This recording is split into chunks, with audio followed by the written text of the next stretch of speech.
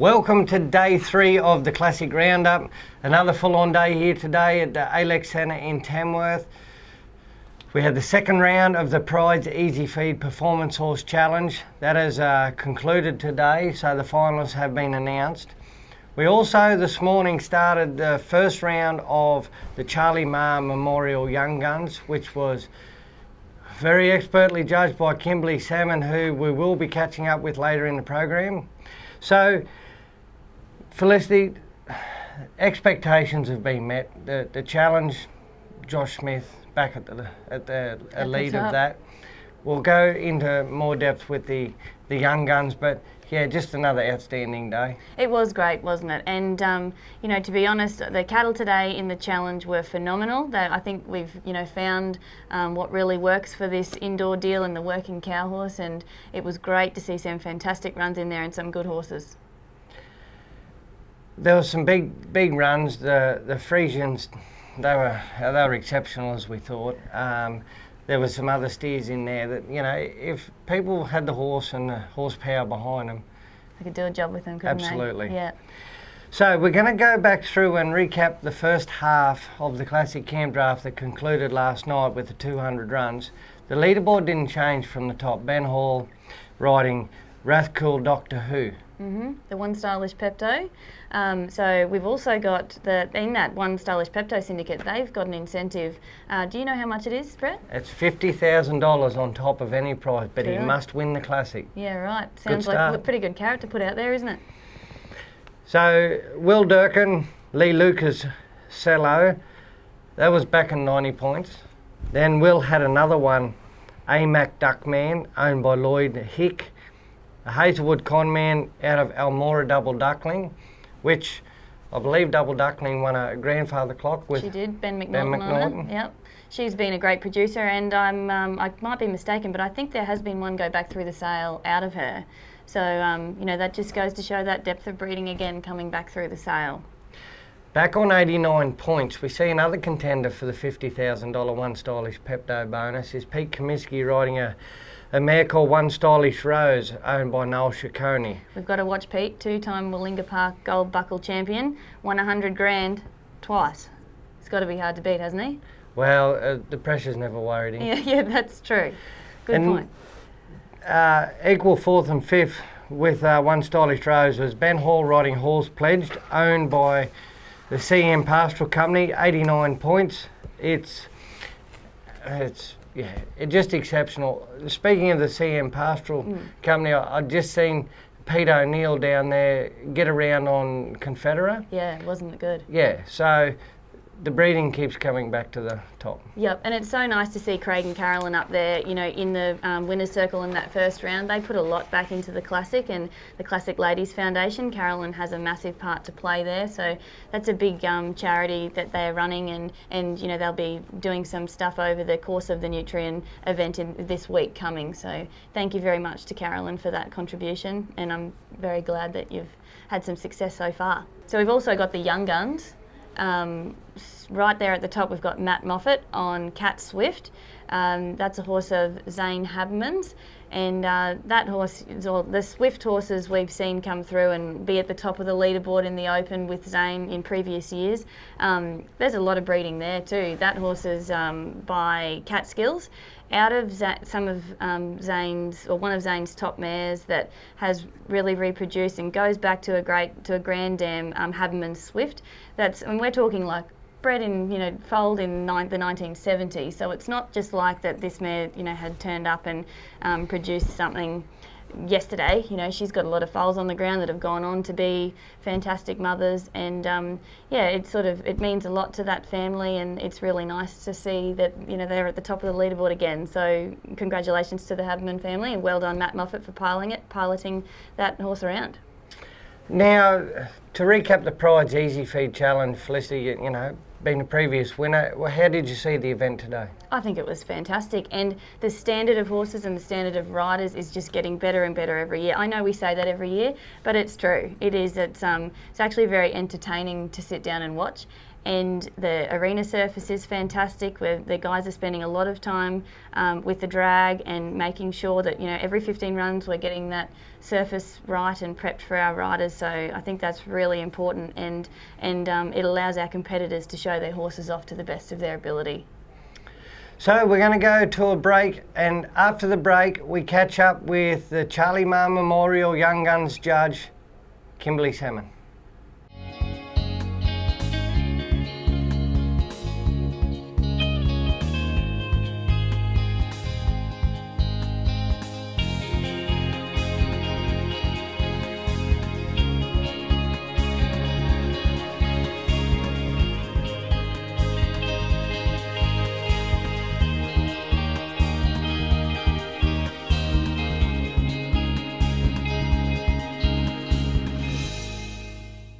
Righto, so this afternoon we've got Kimberley Sammon, our judge for the Young Guns camp draft this afternoon. Welcome, Kimberley. Thanks for joining us. Thanks, Felicity.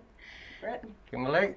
So, Kim, you are the lady that everybody looks up to in my eyes. You know, I think, especially my generation, we've learnt a lot from watching you, and, you know, you've gone and won 2 ladies' silver cups at Warwick. You've been second in the Gold Cup. You've been third at Willinga Park.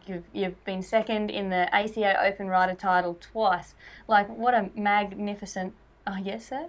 And won a Canning Downs. Oh, yes, I'm getting to that. There's a really long list, all right? I thought I did well to memorise that much.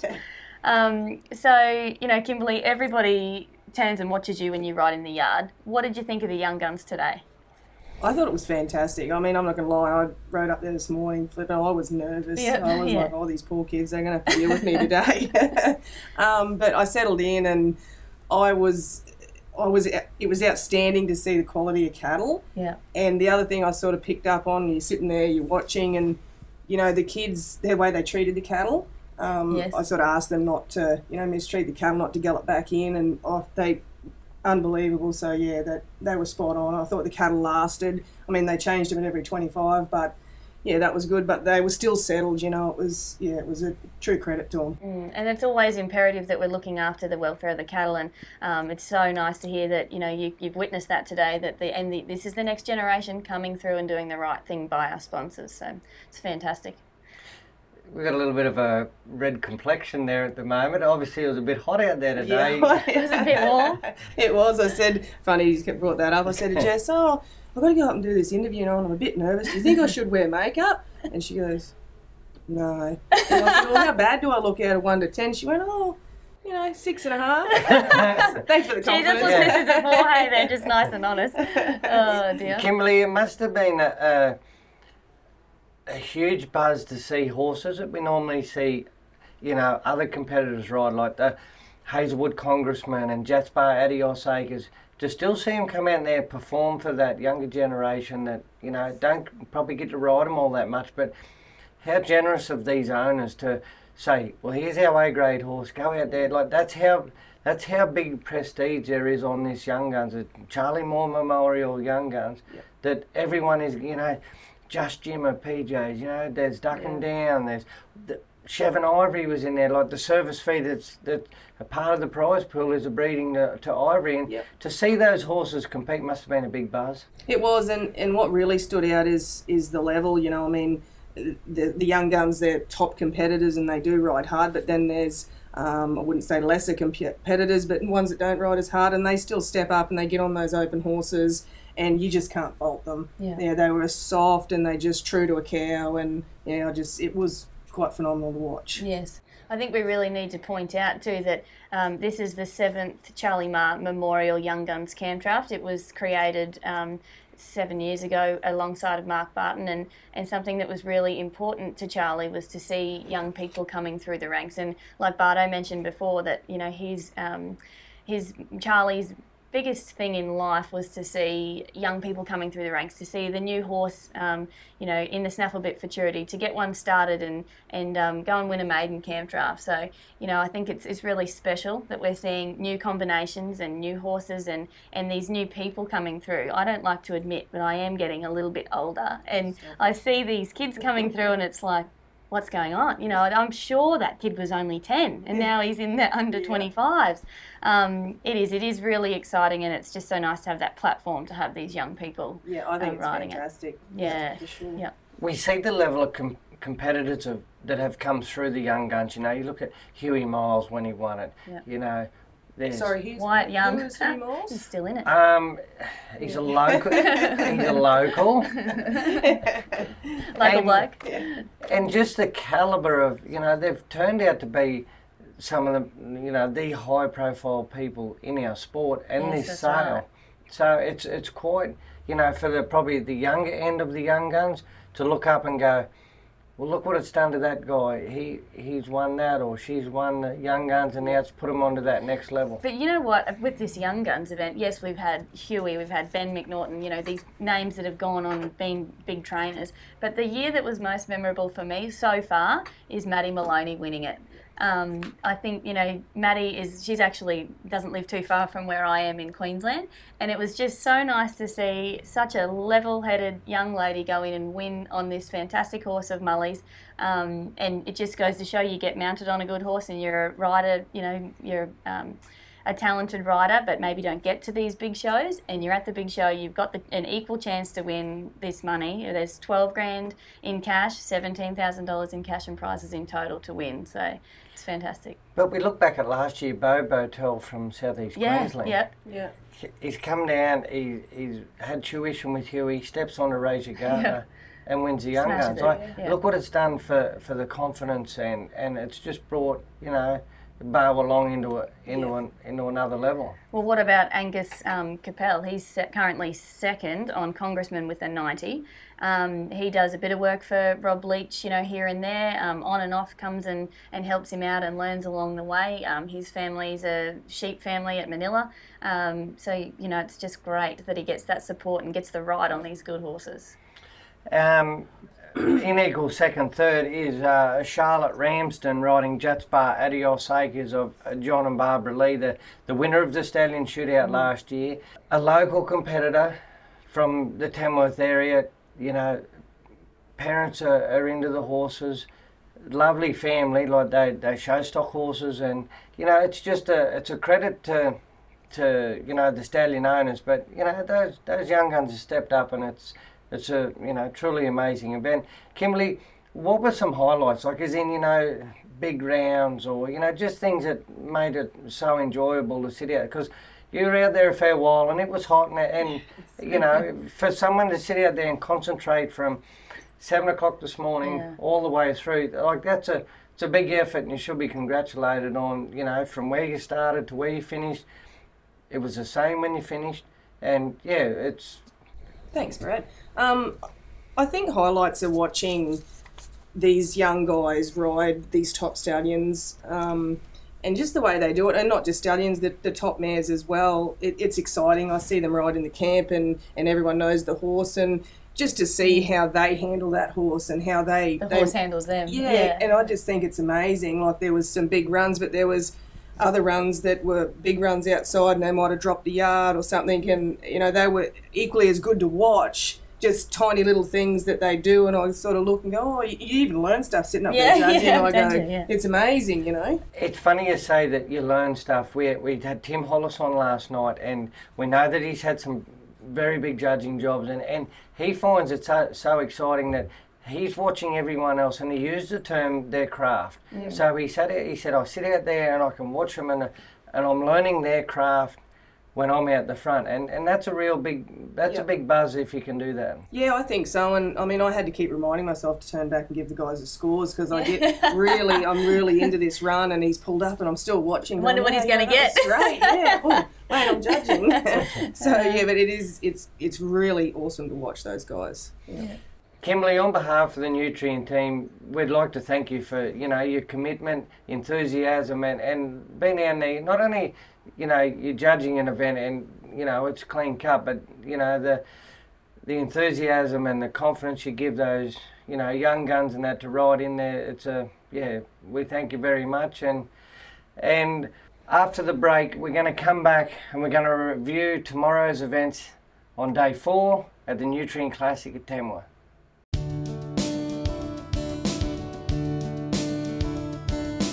G'day, I'm Peel Tribe from Navajo Trailers in Warwick, Queensland.